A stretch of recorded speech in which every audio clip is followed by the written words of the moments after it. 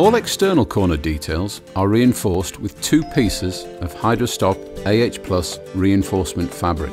Cut a circle approximately 150 mm in diameter, fold twice and cut along 1 fold. Apply a base coat of Hydrostop AH+ to the corner area and embed the fabric into the base coat, making sure there are no creases and that no air is trapped beneath it. Apply a base coat to the corner area, covering the saturated fabric. Cut a second piece of fabric to a length that extends 75 mm around the corner and make a cut 100 mm long from the edge of the fabric.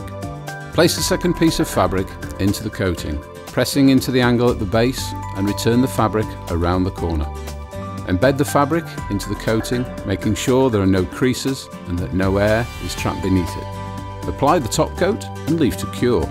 For more detailed application information, please refer to the Hydrostop AH+ installation manual.